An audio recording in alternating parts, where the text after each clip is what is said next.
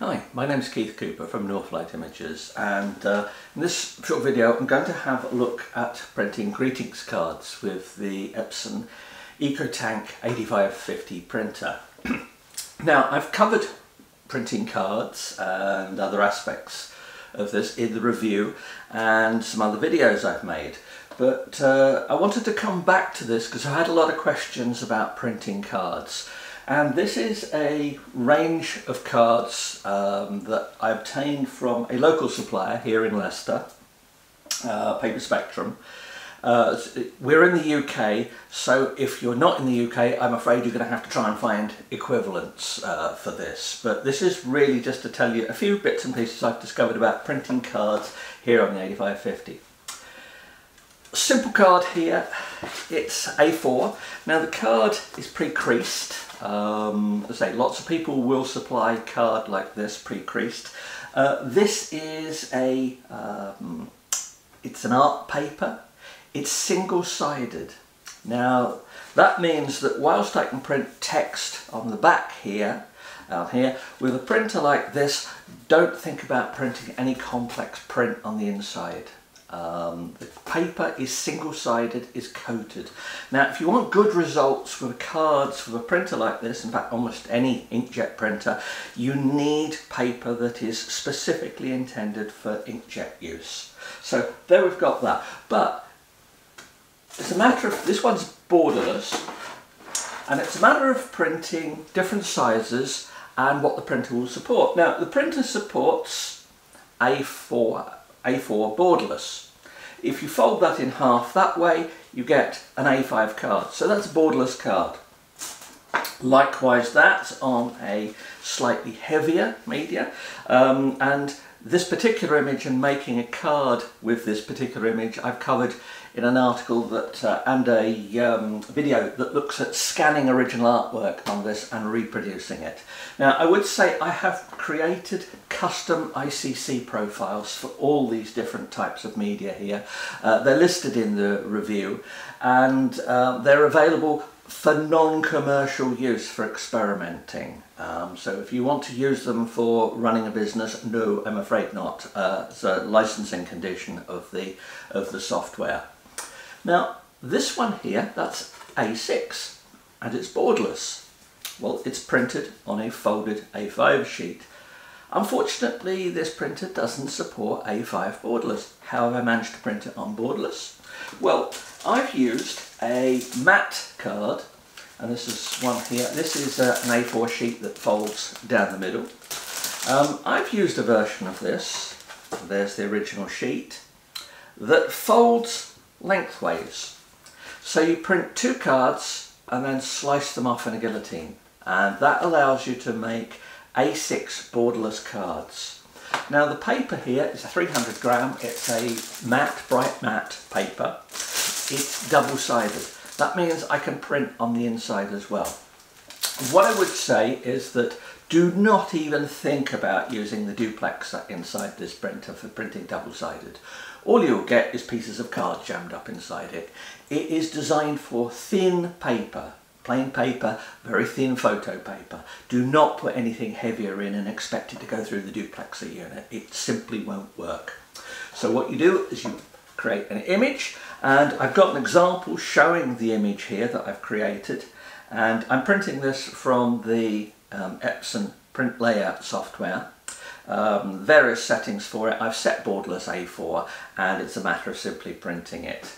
Now when the print comes out like that, and I slice it in two, and I've got two A6 size prints, and envelopes come with it as well. Now that's the matte, the 300 matte, with that for folding into A5, and there's another pack that's got ones for A6. Now on other papers that look, this is a 300 gram semi-gloss paper.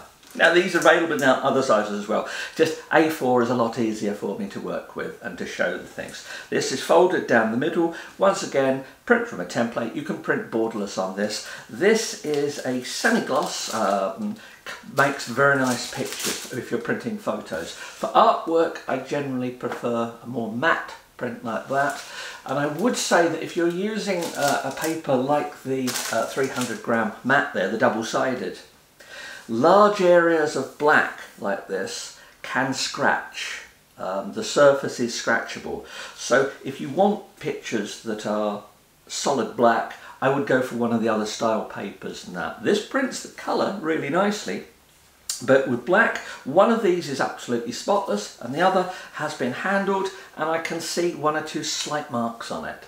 Now, they're very slight marks, but they're enough that I wouldn't be happy selling a product like that. There's the double-sided mat that folds into A6. There's the crease down the middle of it, and we get some small A6 envelopes with it. One card that works well, produces good pictures, is the Glossy 240. This is an out-and-out photo paper. Once again, single-sided. If you want to put stuff on the inside, then you're going to have difficulties with it. This will just about take text on the inside, but I wouldn't want to print fine detail on it. It's always a problem if you need complex designs on the inside. So if you're making wedding invite cards or something like that, you want something inside them printed as well, look for something like the double-sided one here. That's capable of very nice results, fine detailed text as well. And lastly, I come up to the etching. This is an out-and-out cotton rag, nice quality paper. Once again, this is the A4 size that folds down to A5. So there are lots of other sizes, but that one there makes a very nice solid print. Now the colour on that is excellent. Now, I've got profiles for these, and that's a larger version of this print that's printed on Epson enhanced matte poster board on this very printer. You can print board on the 8550 as well. But anyway, the real thing I'm saying, the message I'm getting, trying to answer questions I'm asked about this, is if you use cheap cardstock, your prints will look rubbish. It's as simple as that. Get paper card that is intended for use of inkjet printers. Too expensive for you? Tough. If you want the quality, you have to pay for it. I've been asked a lot about this. If you've got any questions, please feel free to ask. As I've printed loads of cards this. People will be receiving some of these for Christmas. It's a nice printer. It's a bit slow if you're printing at high quality. It takes several minutes to do a print like this. So if you're thinking of using the printer for a business, think about, printing a few cards is great, but if you get an order for 100 cards, you're going to be sitting beside the printer for quite a while. You can stack a few sheets up, not that many, and you need to keep an eye on the printer, but it will do. So if you're looking at getting into card making and things for this, if you want to print whether it be photographs or artwork, this is a nice printer to do it, but rubbish paper, rubbish results. Anyway, I hope that's of some interest. Please do have a look at my other articles and videos I've produced about the 8550 if you're interested in using it. And as I say, drop me a line. Please subscribe to the channel if you find it useful, and I'll do a few more like this. Thank you.